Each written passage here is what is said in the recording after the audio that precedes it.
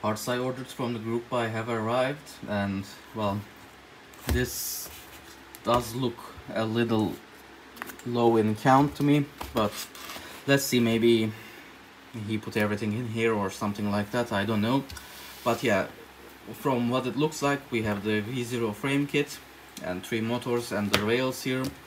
I'm also supposed to have the Teflon lead screw and the multi-jet fusion parts for Galileo, but well, again, we'll see. I haven't opened these yet, so yeah, let's begin with the frame kit. Well, this is already open. Maybe customs people did it. I'm not gonna say anything. Okay, yeah, the red frames. Actually, let's take a closer look at the color.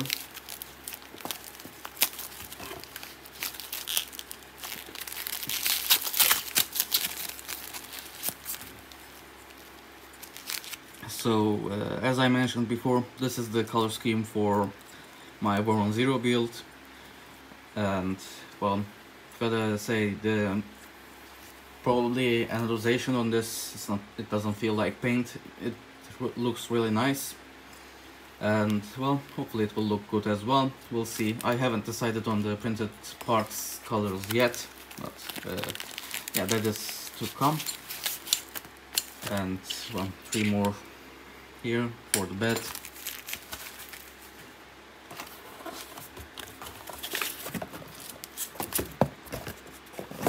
Nothing else in there. And a few of these extrusions. So the lead screw is in there, so I don't know. I'll check the packaging one more time just to be sure. Anyway, here are the Mgn7 Rails from LDO. I am actually really interested in the quality of these. As I explained in the earlier video, I haven't had the best luck with the robotic Mgn9s or the Chinese Mgn12s. So yeah, I'm curious about these. Okay, here is one of them.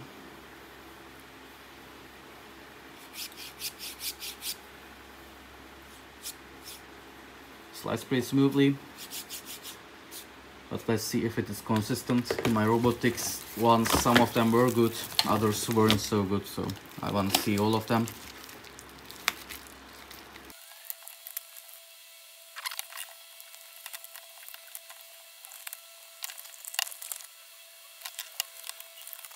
Yeah, all of them feel pretty much the same, so unless I'm really lucky this time, LDO finally managed to make a linear rail that I like.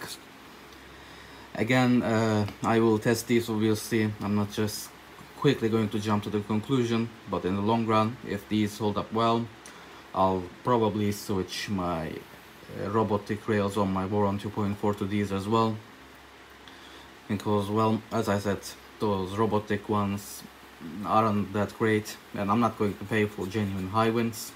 So this feels like a nice middle ground. Anyway, moving on to these boxes.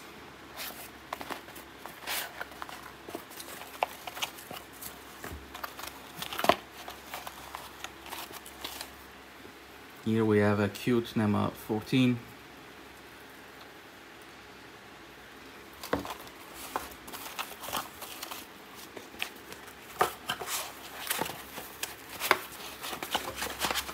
And another cute NEMA 14. One is pancake, so I don't know what they are for just yet. But one of them is for the extruder, would be my guess.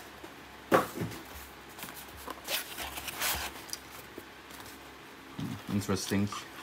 Looks like he packed Galileo stuff in here, so I'll just jump to that first. These are the parts for the Galileo Extruder. Let me grab a flashlight so I can show this better.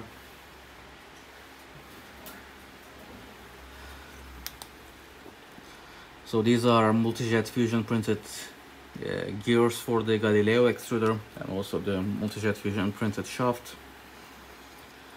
I'm assuming the motor is in the other box, but the print quality on these look really nice, so yeah, we'll see. I heard good things about the Galileo Extruder, so I'm really curious to test it out, but obviously I'll first need to get the 2.4 working, but yeah, that is definitely coming.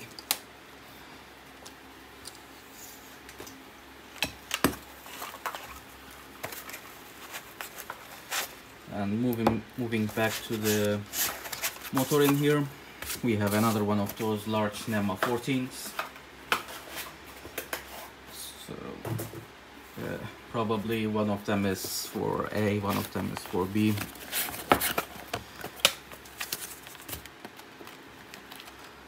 And here is the motor for Galileo.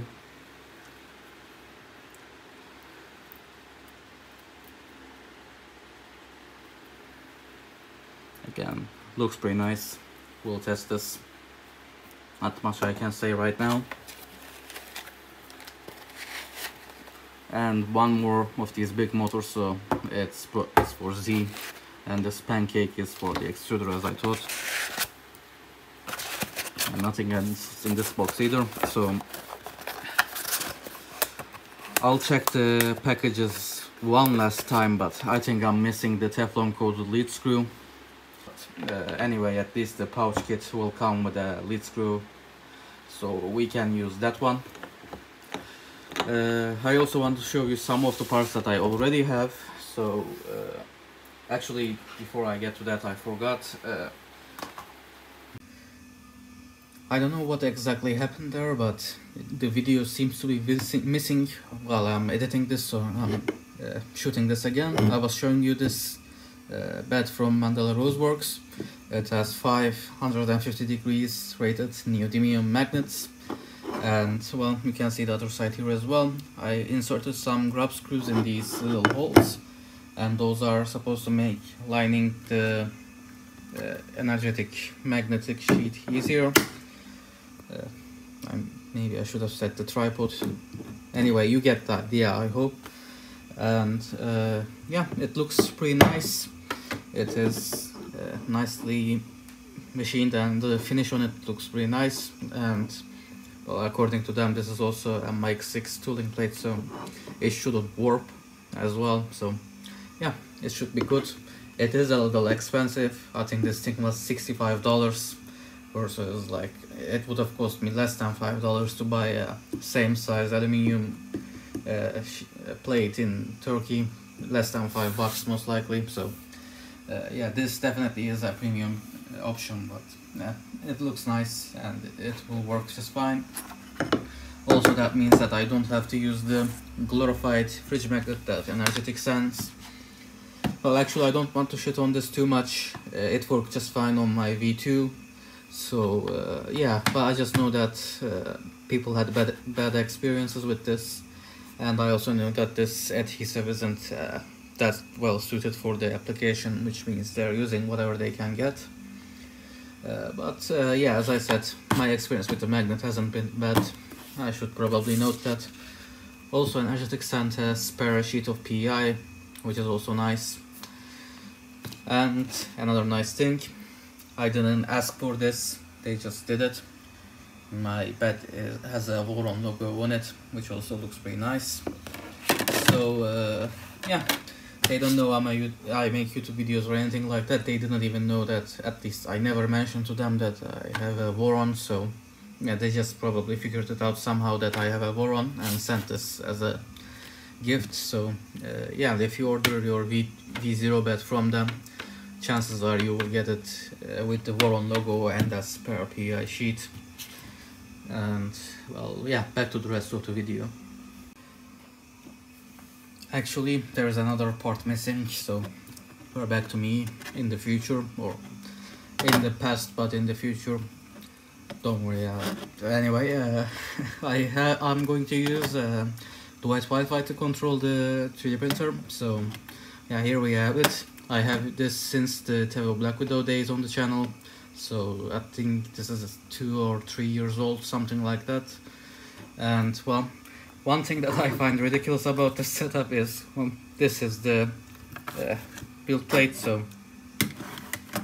let's see, the controller is nearly larger than the build plate itself, or if you just look at it at one axis, it is wider than the build plate. So yeah, I know it's a little ridiculous, but who cares? It should do the job, and well, I might as well use this duet Wi-Fi for something. So yeah, I'm going for it. And well, same argument could be made with the power supply as well.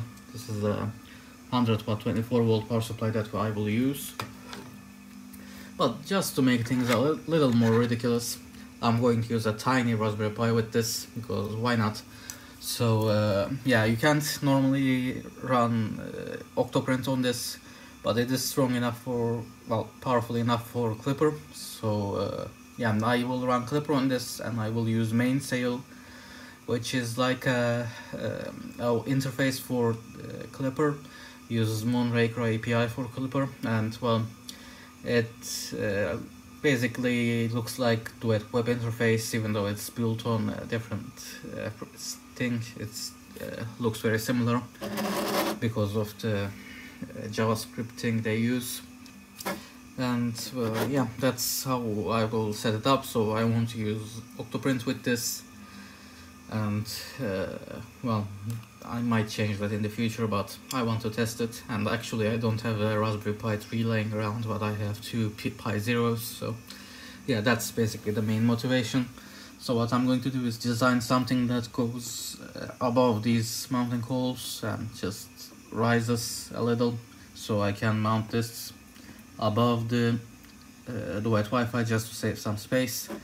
And I will have to run this micro to micro somehow. I guess I'll have to make a custom cable or something like that. And yeah, that's how this is going to work.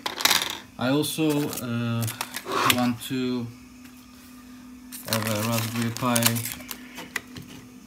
camera. I really must be blind. I also want to use this Raspberry Pi camera, again from the Black Widow days. And that is if I can figure out a place to mount this. This is smaller than the webcam, which is why I'm using this, because well, there isn't much space on a V0 build. But yeah, I'm not exactly sure if I can find a good place to mount this, but I will try. And well, if I can, it will be nice, because well, as you know, there are many advantages of having a webcam, more than just recording time lapses. So yeah, I'll try that. That's not for sure, but the rest is the plan. So yeah, that's it. So I guess there's like a few minutes of the old video that left now, so let's go back to that. And yeah, the lead screw is definitely missing. Otherwise I can use the pouch one at least, so it won't delay the build of this. I am waiting for a few more packages still, but they're all in the country, just the customs, so this should be here by next week. And as soon as I get my 2.4 working, I'll start printing parts for this as well. So yeah, the video is coming pretty soon, and probably a few weeks at the most. And I don't expect the build of this to take that long, so yeah, it should be done in 1 or 2 episodes probably. Again, I'm not going to promise anything, but that's just a guess. But well, yeah, that's it for this video. I hope you like this look at the parts. I know I didn't do much other than, well, unboxing, which I normally, you know, I don't even watch any of those channels, but I think we have some pretty interesting stuff in here, so I think this still was worth making a video about. So yeah, I hope you enjoyed it.